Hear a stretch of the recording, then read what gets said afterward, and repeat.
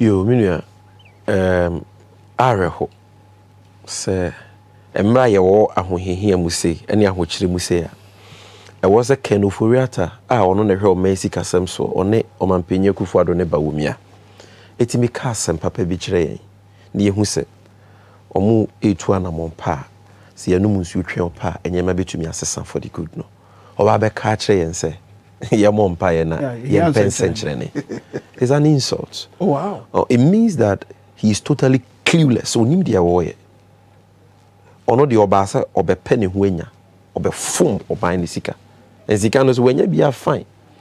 They say after organizing kinky and wachi parties to celebrate borrowing and after wasting those borrowed funds or see hian century sir I say in Ireland funyan century in the 1980s the Irish miracle.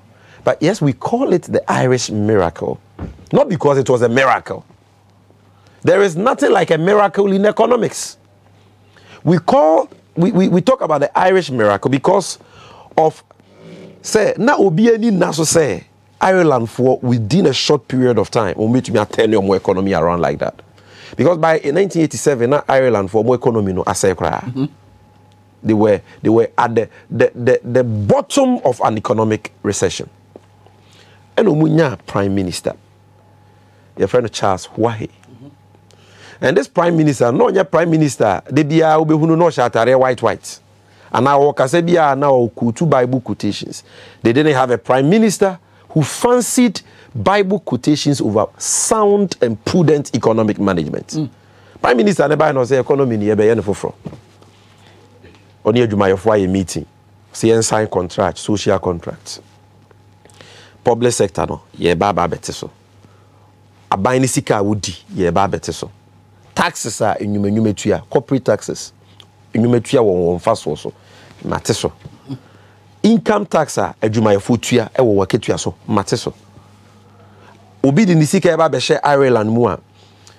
Bureaucracies ne do so koha kwaji we bra no. Me yiye fiwo one institution pe e na metia e investors be daily. Na mana ye mre ama manfo do musika aba.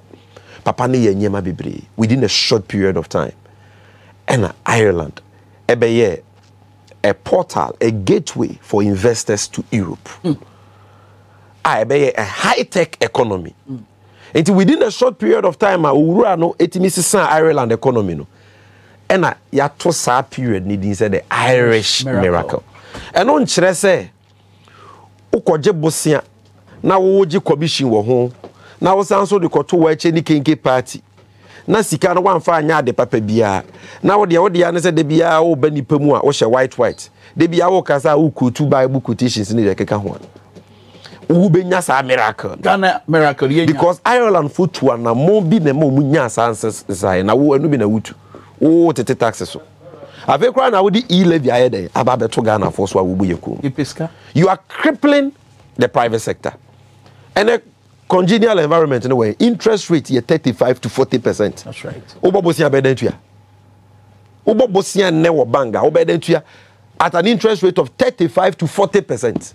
Even 91-day treasury bill rates and then 31%. What my mind than your man phone? What say is sikasem? Obiya downgrade here into investors no biya di sikeko.